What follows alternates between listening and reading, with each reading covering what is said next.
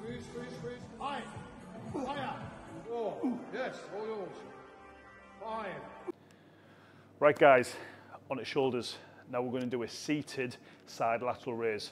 So we're going to take our dumbbells, and then what we're going to do is we're going to sit down on the edge of the bench. So I'm not sat right there, but I'm also not sat right back. So just sit in a comfortable position. And at this point, your head's going to look up and your shoulders are going to come back.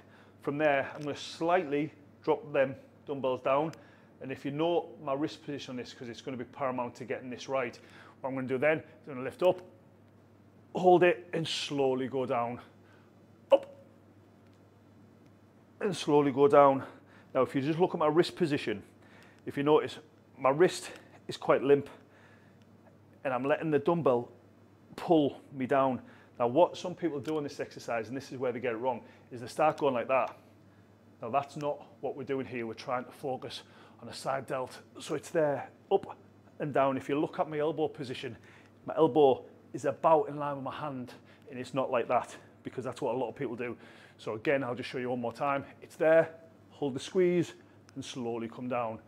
Up, hold the squeeze, and slowly come down. And that is a seated dumbbell lateral raise.